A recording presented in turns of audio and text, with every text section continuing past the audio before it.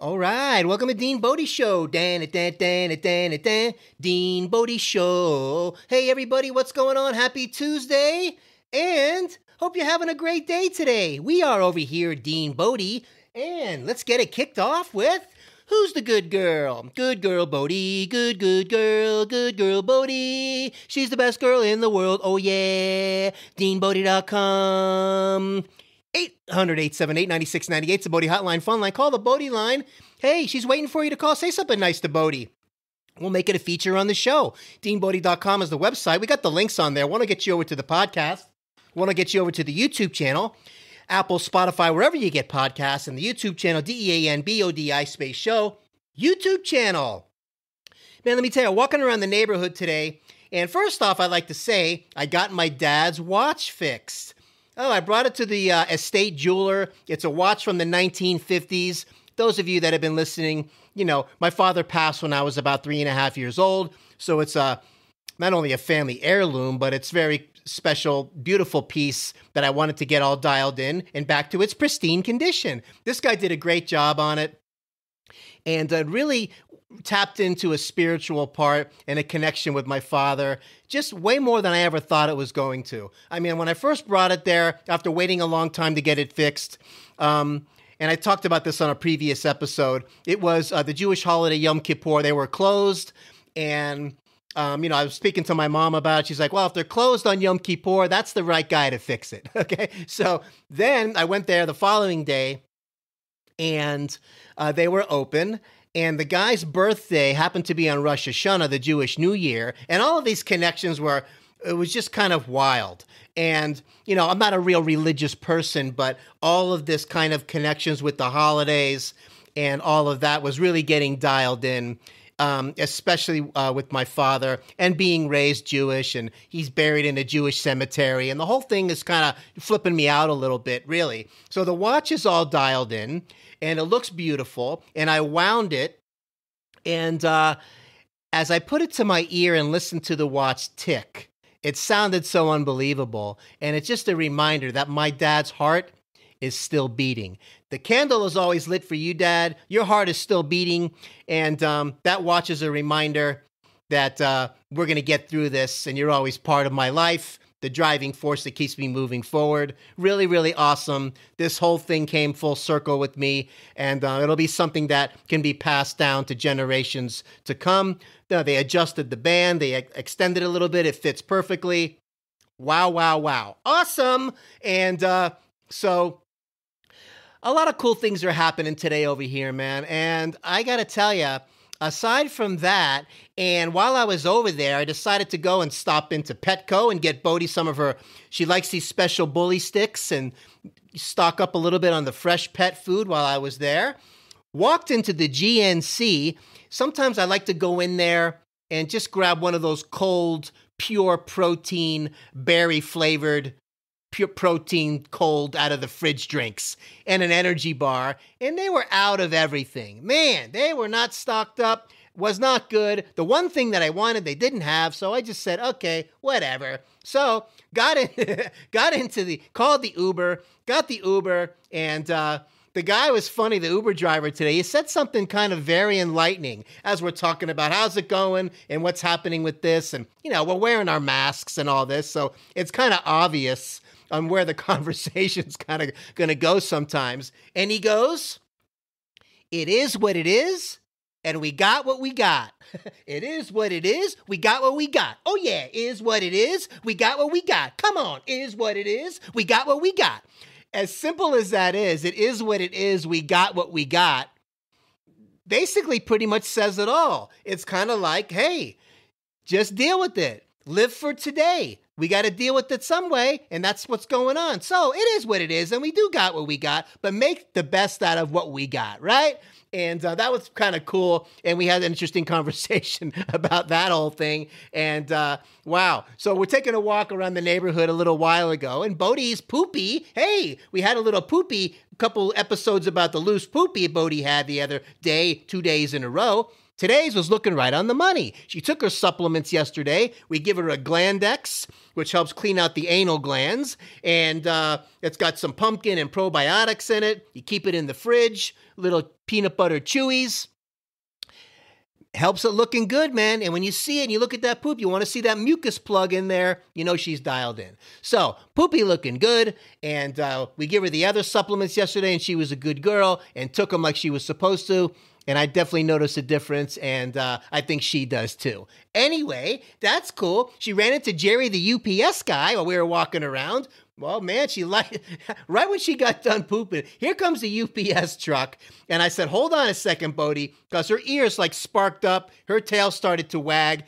She saw him 2 buildings down delivering packages. And I said, hold on, because with Bodi, I get the little towel out. We got to wipe her tushy a little bit, make sure she's all dialed in. You can't have her walking around with the residue. And we take care of Bodi. Hey, you wouldn't like it if you had to walk around with that around, right? So we get that done. She waited. And then I'm like, wow, who's that over there? She's like, oh. And she runs over, says hi to Jerry. And they had a little bit of a hello and what's going on and a kind of a catch up. And Bodi gets all excited. Then this kid comes. What I noticed was wild today, the school buses dropped off kids today. Looks like they're trying to get things back dialed in again. So the one kid comes around and says, can I pet your dog? And I said, of course she can. Bodi loves to say hi to new friends. So Bodi runs up to him. He's petting her, how soft she is. And wow, what kind of dog is it? And I told him a Shiba Inu. He goes, a Shiba what? I said, a Shiba Inu. He goes, a Shiba who? I said, a Shiba Inu. I said, and I always say this, I'm like, do you know what the Akita is? Most people know the Akita, a Japanese breed, but that's like a German Shepherd size. Bodi's in the same family, and it's the smallest one down the line and closest to the wolf, I told him. I said, Shiba Inu means small dog in Japanese. He goes, oh, wow, cool. And he got such a kick out of her. And those of you that don't know, the creamies, as they call Bodi, they're the white ones with the beige stripe down the back, are kind of the atypical color and the more rare. Usually they're brown and beige or brown and black. And I gave him the whole once around thing. He was so fired up about Bodi. And then the UPS Jerry comes driving by as the kid was leaving. And he says to the kid, that's the greatest dog in the neighborhood. All right. So Bodi gets the big stamp of approval from the UPS guy. Let me tell you, the warms my heart like you don't even know. So between that whole visitation thing and the whole vibe with Bodi today, my dad's watch, the whole thing there, let me tell you how awesome it is, man. It's such a warm feeling, not just spiritually, but, you got to keep that around you as much as possible as we're going through this kind of thing with the way the state of the world is. What a game changer it is for me. So I want to share that with you. And as we say here, we're coming at you daily, DeanBodi, because life comes at you daily, not weekly and monthly. Bodi gives me the joy vitamin. I pass it along to you so you can pass it along to somebody else. Got it? That's how we do it. She's the good girl, Bodi. She's the best girl in the world, yeah. The good girl, Bodi, yeah. The best girl in the world, oh yeah. DeanBodi.com, 800-878-9698, Bodi Hotline, Fun Line. Call the Bodi line. Say something cool to Bodi on the Fun Line. We'll make it a feature on the show. Say your name, where you're from. Got the links on there. Want to get you to the podcast. Want to get you over to the YouTube channel. Have some fun. Leave your email on there. As we're compiling our list, we want you to be part of our list. If you like what's going on over here, consider subscribing. Click the like. Ring the bell. You don't want to miss any of these shows. These are real shows. Click that notification bell so you get those reminders. And leave a nice 5-star rating and review on the podcast if you have time, if you would, on any platform of your choice, wherever you get podcasts. All right. So listen, man, Eddie Van Halen died today. Oh my gosh, man, what a heartbreaker, what a bummer that is. And not to bring a somber thing, but that's just something that happened. He was battling cancer. Prayers from DeanBodi going out to the entire Van Halen group. My gosh. The memories are unbelievable, Eddie. And that first album is still stapled to my brain on a daily. Oh, it's on the playlist. Pretty much every song, And I posted something on Facebook today with the Eruption song on there. And I was not fortunate enough to see them live in concert. But man, have I worn out how many of those tapes that I wear out on the cassette. I mean, I played these songs thousands of times. And Feel Your Love Tonight is probably my favorite song from the group ever. But they're all good. I just love the band. Eddie, rest in peace. And prayers going out to your family. Really, really unbelievable special memories from that. Wow, before I get too choked up. So, listen, let's see what's going on DeanBodi Show. We don't want to shortchange anybody, DeanBodi Show. Zippity-doo-dah, zippity-yay. My, oh my, what a wonderful day. Plenty of sunshine coming our way. Zippity-doo-dah, zippity-yay, yada-dee-da-ba-da-boo-doo. Wow, listen. Watching the Italian grandma making meatballs. Oh, man. So, listen. Too cool. So I'm watching a couple of these old Italian grandma. There's another guy that I watch with their recipes on YouTube. It's so fun because they do this authentic style and they're making meatballs. And this lady has such a heavy accent. It's hysterical. You have to kind of really pay attention as she's putting it together. As she starts saying, we get the 2 pounds of ground beef, and you put the beef in the breadcrumb, and you put the spicy and the garlic, and you put 2 eggs per pound, and the sugar.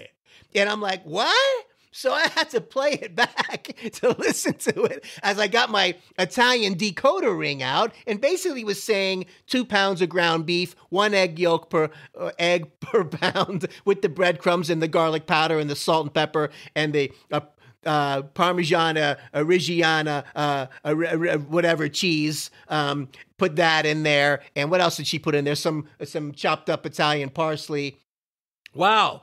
And she made it. It was kind of simple, you know, and she put it all into a big bowl and put it in the fridge for 30 minutes to let all the flavors get into the meat. Then she started making the balls, you know, golf ball size, and they look absolutely gorgeous. So she did it, and then she fried them up in a pan. Now, that's what I was missing when I defrosted. I'm not even going to compare. Listen, sorry, Omaha Steaks. Yes, I defrost. I took your meatballs out and I made them, but didn't come close to the Italian grandma's recipe. So, but I know it needed to be brown. But when you bake them in the oven only, you don't really get that brown on there like she did in the skillet. Put the olive oil in. She put the yellow onion in there. She put the garlic in there with the oil and then fried the meatballs till they were brown. Then she plopped them in the sauce, just like I used to do when I was in high school working for Pier 441 and George DelGuardio. We put the meatballs right in the sauce, and they bathe in the sauce, and they're all super happy, hanging out in the sauce bath.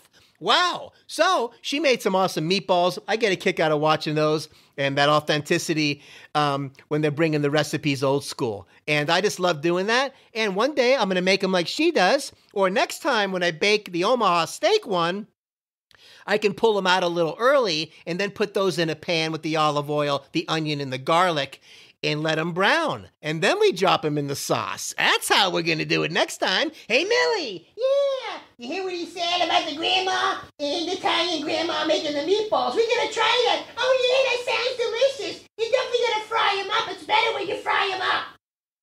So, that being said, I'm so touched by the watch today with my dad, and the heartbeat is going now. That's ticking in my ear, the watch. I'm so thrilled about the whole thing that, I don't even know how to put it in words, you know? These little things is what life is all about. Cherish the little valuables you have in your family. Hey, there's a homework assignment for you guys today. Go see what you got laying around. Maybe you need to go get it polished up and shined up over at the estate jeweler and get it all dialed in. So when you pass it along to somebody else, it's going to be in pristine condition. You're not going to see or find these things ever again. You know? Wow. So that's how we're going to do it. Let's make it a great rest of the week. And there's one more thing on here I was noticing that I wanted to do. And, wow. Oh, yeah. The gathering of angels appear above my head, sang to me this song of hope And this is what they said. They said, come sail away, come sail away, come sail away with me, yeah. Come sail away, come sail away, come sail away with me, yeah. A little Styx sing-along as the angels are up there. And Dad, you're my angel. I have an angel looking over me, and I call him Dad. Have an awesome rest of your day. Let's make this week an awesome week. DeanBodi.com. Oh, yeah.